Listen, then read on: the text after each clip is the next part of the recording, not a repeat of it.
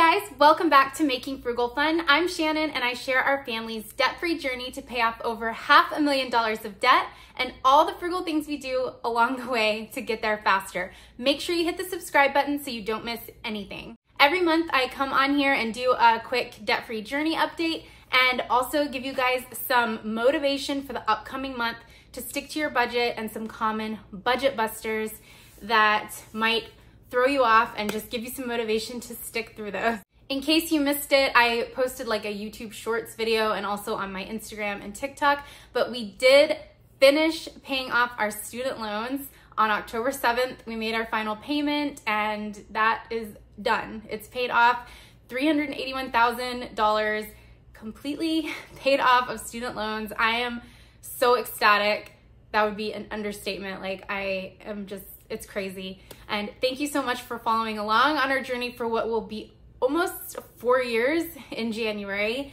And so what we have left is an office business debt that is from COVID, unfortunately. It's like an economic injury development loan, an EIDL loan. And so we'll be working on paying that off with the profit from our podiatry practice. But on the personal side and like all the income that I bring home from my business Making Frugal Fun, we will just keep trucking along through the baby steps on baby step 3 now, which is a 3 to 6 month emergency fund. And we should actually have a 3-month emergency fund funded by the end of November. And then we will start working on a down payment. And we're hoping to move like in the early spring to our first house.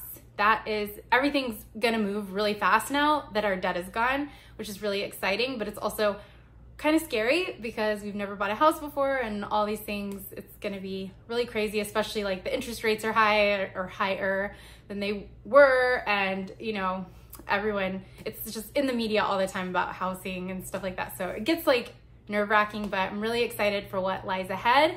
And like all the things that we can do now because we don't have those student loans hanging over our head with the payment looming. So if you've been thinking about getting started on your debt-free journey, I just want to encourage you that you can do it. When we started our debt-free journey 4 years ago, we were living paycheck to paycheck. We were actually overspending what we were making every month. So we were just going further and further into debt and just, it felt like everything was crashing down. I didn't see how people could ever save a down payment for a home because I didn't understand how you could even save, you know, $50 in your account because we were just blowing through everything. So I just want to encourage you to get started. And as you figure out the budget and as you make that first payment on your debt, everything just starts to finally fall into place. And little by little, I mean, it took us almost 4 years to pay that off. So our total debt paid off is $571,000 and some change. I'd have to like look on my sheet.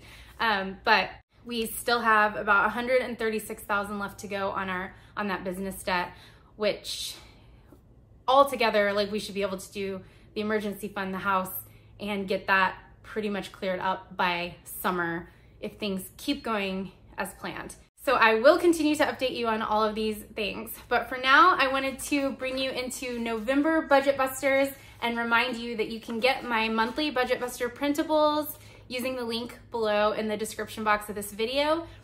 It's just a fun thing to add to your budget binder. And I have one for every single month with just like common things you should be remembering to budget for. And it'll just kind of help you jog your memory when you're making your budget. Because another thing about budgeting is that it should be different every month. So I definitely, when I first started budgeting, I thought your budget should be the same every month, and that really tripped me up. But it should be different every month because your heating bill is not going to be the same in December as it is in July and different things like that. So this will just help you jog your memory on some things that are coming up for each month. So for November, we can't forget about holiday travel. If you are going out of town for Thanksgiving break, even if it's just, you know, across a few towns or something, gas costs and things like that, you'll want to make sure that you have budgeted for. And any food you're bringing to that event, or if you're cooking the Thanksgiving meal, then you are definitely going to want to make sure you budget extra in your grocery budget for those items. Make sure that you if you're having a large Thanksgiving dinner, make it potluck. Ask people to bring extra dishes and things like that so you're not having the entire burden of the Thanksgiving meal on yourself. Definitely gonna be doing a lot more baking probably too in the next couple of months if that's something you like to do. So baking supplies and things like that. And then decorations, of course, a lot of things you can do DIY, but you probably want to start saving up for Christmas decorations too, even though that's not until next month. But you know, Thanksgiving decorations, some people go a little more all out than others. We did get a turkey inflatable for the first time. I got it at Big Lots, so I'm excited to put that up because we do like to decorate for Halloween and Christmas. We never really decorate much for Thanksgiving, so I'm excited to put our turkey inflatable up this year. Also, childcare, if you're going to be working during Thanksgiving break or Veterans Day, like our kids have school off on Tuesday for Veterans Day, and if you're not gonna be home too, then make sure that you're budgeting for that extra childcare that you might need to spring for on these holiday days off. I know like we have gymnastics places in the area that do like a half day. It's like from 8 to 1 for like $33 per child. And it's like a gymnastics camp. And they do those anytime school is out, they have those camps. So you might wanna look for something like that in your area. And there is an option to stay for the full day too, if you work full time. So just something to look into if you're gonna run into that issue this month. Black Friday and Cyber Monday, you pretty much can guarantee that you'll be persuaded into buying something on sale for Black Friday or Cyber Monday. So try to plan ahead the best you can. Maybe even finish all of your Christmas shopping this month while everything's on sale if you're really planned ahead. And you could be totally done, get everything for a deal, and then not even have to worry about gift budgeting for December. But hopefully you've been saving a little bit each month for Christmas over the course of the year, but I know a lot of people don't do that, or money's been really tight and it's been hard. So a couple of things, I know this is November budget, but you're doing Christmas shopping in November usually, or at least starting it. And one thing that has been crazy good for our family for savings is Facebook Marketplace. Call us cheap, I call it frugal, and also it's kind of like a hobby, I feel like, for my husband, but he is so good at finding deals. If he finds a toy or something he wants to get for the kids, he checks Facebook Marketplace first, and he usually gets all the kids' Christmas gifts for like a quarter of the in-store price. So I highly recommend Facebook Marketplace because a lot of things on there are still brand new or very gently used, and you're gonna save so much money by doing that. But whether you're getting it on the cheap or splurging, make sure that you have it budgeted for and that you're not busting your budget. Another thing that comes up a lot around this time of year are like kids' holiday parties or book exchanges or, you know, bake sales, and like we have a silent auction coming up at the school. There's a lot of school parties and events. So make sure that you set aside a small to medium amount of cash for kids' holiday parties and events.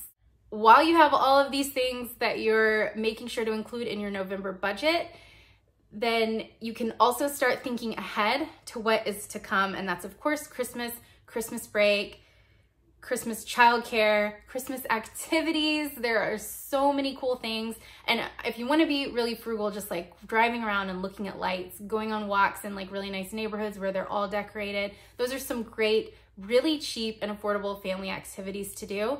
And then you could pick like 1 or 2 splurge events where you go look at like some more organized, fancy light displays where you like drive through, or you know, go to like a performance or like the ballet or something like that with the family.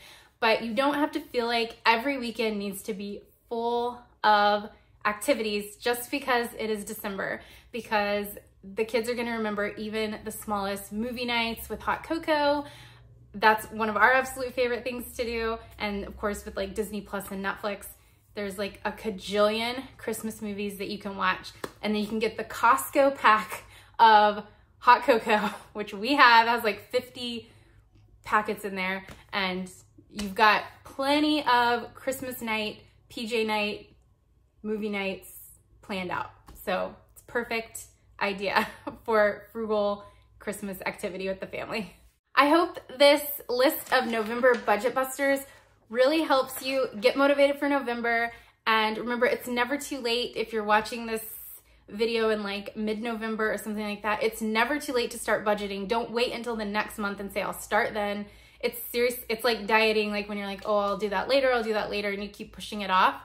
The best thing to do is start, and you're gonna fail, you're gonna make mistakes, but just keep pushing forward and adjust as you go. That's what we did, and we went from being, you know, hundreds of thousands of dollars in debt to now, you know, paying off $571,000 of debt in 4 years and getting ready to finally buy our first home, which has been a huge goal for us for many years. We've been married, it'll be 11 years this January. So it's gonna be a really exciting time for us, but we never would have got there unless we just like started, and it was messy and it was hard.